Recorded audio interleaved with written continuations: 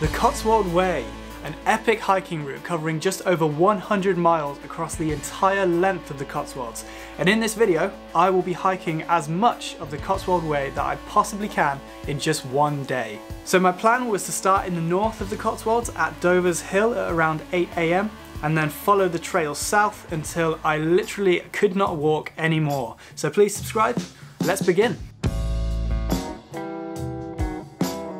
So here I am right now at the top of Dover's Hill, which is going to be acting as my start point for this hike on the Cotswold Way today. This is the incredible view from Dover's Hill. The first stop is Broadway Tower. So the very trustworthy Google Maps says that Broadway Tower is a 1 hour hike away.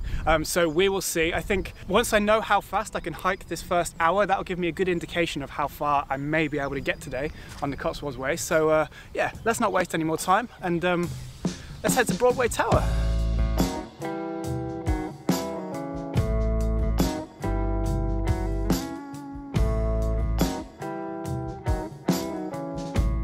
So if you are hiking the Cotswolds Way yourself, this is what you're looking out for. These little acorn signs. It's actually really well signposted so far. I'm not going to speak too soon because if you have been watching my channel for a while, you will know that first opportunity, I will get lost.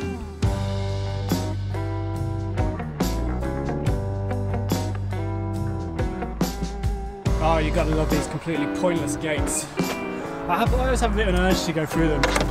Don't know why. Alright, so I'm at the Fish Hill picnic place right now, and this is a perfect little map of the Cotswold Way right here. So started in, well, not quite Chipping Camden, and we're heading to Broadway, which is right here. We have the town of Winchcombe, there's a few small little villages above there, and then we have Cleve Hill. I have no clue how far we're going to get. I doubt that we'll get as far as Cheltenham today. That would be very fun. But this gives you a good idea of the scale of the Cotswold Way, ending right in Bath, down the south, down there.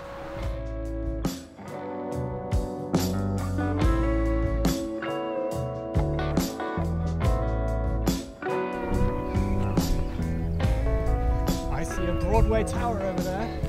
I thought this ground was looking familiar. So let's go get a closer look.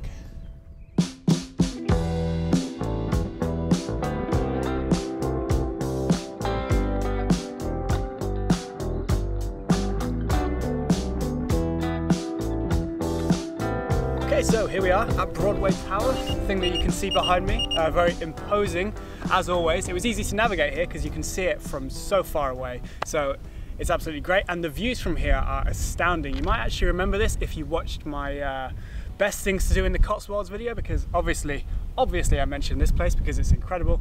So it took me pretty much exactly 1 hour to get here, which is actually exactly what Google Maps suggested. And another interesting thing about this hill in general is actually the second highest hill in the Cotswolds. But yeah, this tower is very dramatic, and I think it's made to look exactly that way. I mean, it's got battlements, it's got, I'm not sure what they are, maybe gargoyles, I can't tell, but some sort of heads coming off of it. And it's a perfect place to chill out for 5 minutes and eat a chocolate bar.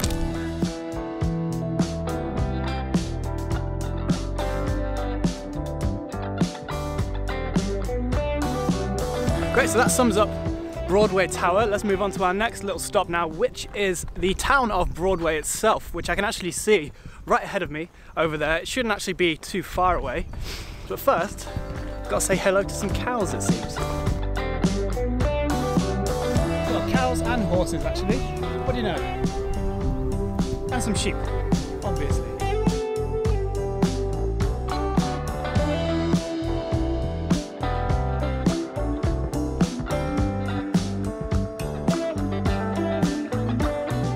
Here I am right now overlooking Broadway. This is a really great viewpoint actually. And the next few places that we're going to be passing on this video are kind of like small towns, villages, and our next big goal is around a 2.5 hour walk away, and that is the iconic and quite famous really, Hales Abbey.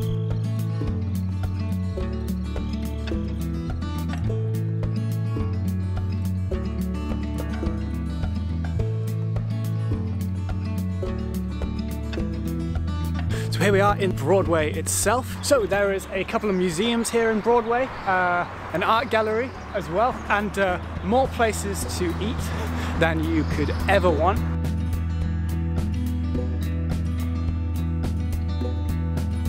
So I'm really enjoying that. I can still see Broadway Tower. That is just how kind of dominating it is over the landscape. So also, I love that I've climbed from that high hill over there all the way down into this valley, and now I'm going back up to a hill that looks almost as high, if I'm honest. So that's always nice.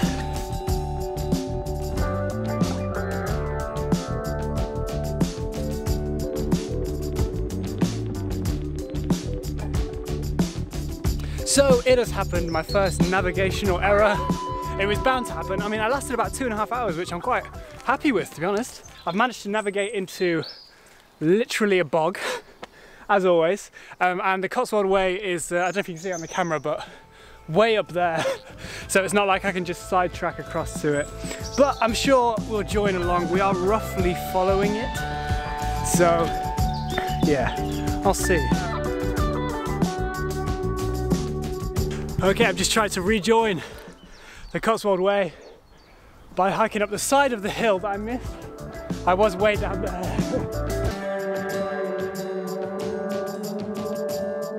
Okay, so what you can see right now behind me is the lovely village of Stanton. We finally made it. Had to do a little bit of a detour. I've sort of lost the Cotswold Way a little bit, but the Cotswold Way goes straight through here so we can regain it here. It is currently 11:35, so I've been walking since 8, 3.5 hours, and I have currently walked 13.4 kilometers. So it's all going well, we're making good progress. Let's keep on walking now. There we go. Back on the Cotswold Way.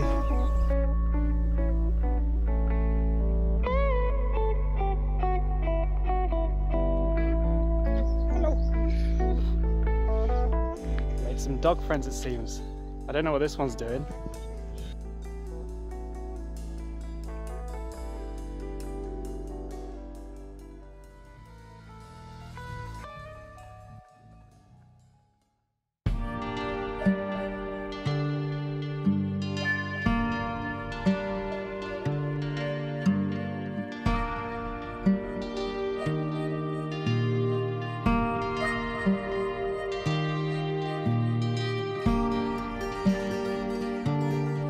So here we are, this is Hales Abbey. I am taking shelter because it's currently raining, and what better place to take shelter than in the old toilet. But we did make it, which is great. The time is currently 20 to 2. I've been walking for around 5.5 hours now, and have done 19.5 kilometers. So yeah, I think we're making pretty good progress actually, and there's a lot of really interesting things in this area that I really can't wait to see. So a little bit of history about Hales Abbey. It dates back to the 13th century, and it was built by Richard, the Earl of Cornwall. And it was a very popular place for pilgrimages in medieval times because in 1270, Hales Abbey got a vial containing what was said to be the holy blood. And after that, this was a very popular place. Unfortunately though, just over 250 years later, it did fall victim, much like many of the abbeys and monasteries in the area, to King Henry VIII's dissolution of the monasteries, and that's why we see so many in this unfortunate ruined state today. I think it's all of the interesting places that I'm seeing on this hike that is giving me so much motivation to kind of keep going further and to see what I'll find next. So this is really great. So let's explore a little bit more. I think the rain has actually stopped now, which is great. So I'm going to get out of this old toilet and go and have some lunch, I think.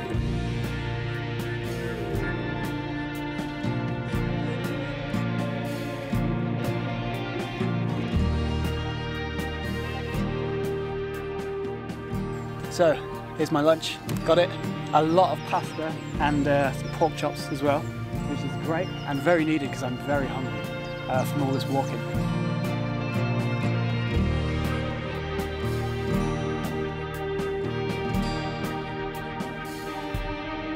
So the rain has begun, which is great. I guess it was only a matter of time. It looks terrible over here, but over there, it's kind of nice, and I think that's coming. So hoping I'll get a little bit more sun before the day's over. All right, just a bit of an update, energy-wise. I'm around 6.5 hours in now, and surprisingly, I mean, I'm tired right now because I have to walk up this massive hill, but surprisingly, I feel okay. I mean, the hills are definitely slightly more tiring than they were back at the start of the day this morning, but on the flat, still totally okay. Feel fine.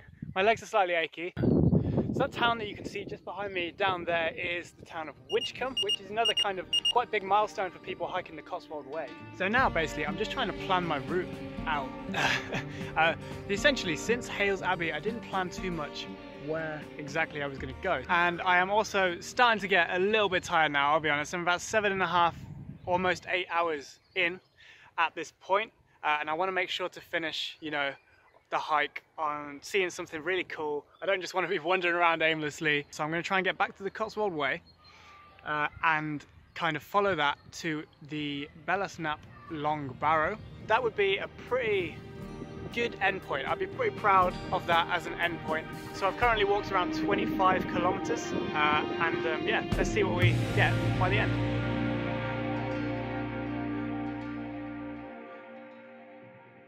So here we are right now, back on the Cotswold Way, finally.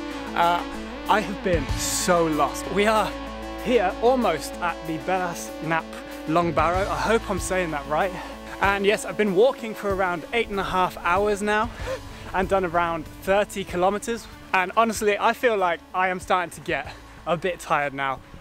It's like, I wouldn't want to say that I've hit a limit, like any sort of mental or physical limit on how much I can walk in a day, because I still feel like after a 10-minute sit down with a bit of food, a bit of water, I can keep going. But yeah, I am starting to kind of maybe have slightly more of a unoptimistic outlook on how much more walking I can do, because my legs are starting to ache, my feet are very achy. I'm probably going to wake up tomorrow and not going to be able to walk, which is going to be great. But I am back on the Cotswold Way now and heading towards the Belas Knap long Barrow. I'm really excited to see it. So let's go.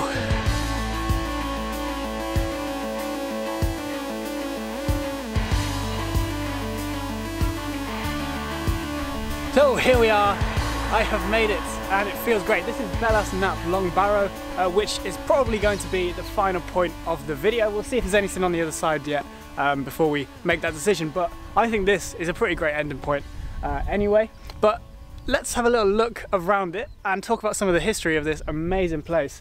So this barrow is over 5,500 years old, and it was constructed by prehistoric people as a place to bury their dead. And there was evidence when this was first uncovered of 38 skeletons of people that had died somewhere between the years of 3,700 and 3,600 BC. And there is different chambers all throughout this, and each contained a few skeletons. So let's go have a look around, do a lap of it, and see what we see. Ellie is currently on the way to come and pick me up from my finishing location. Very kind of her. And she's going to pick me up from the car park, which is located around a 20-minute walk that way. But she'll be a little while getting here. So I'm going to walk over that way and just walk a little bit further, maybe 20 or so minutes on the Cotswold Way, and then maybe another 40 minutes back. And we'll just see. We'll see if it is my limit and if I can do any more.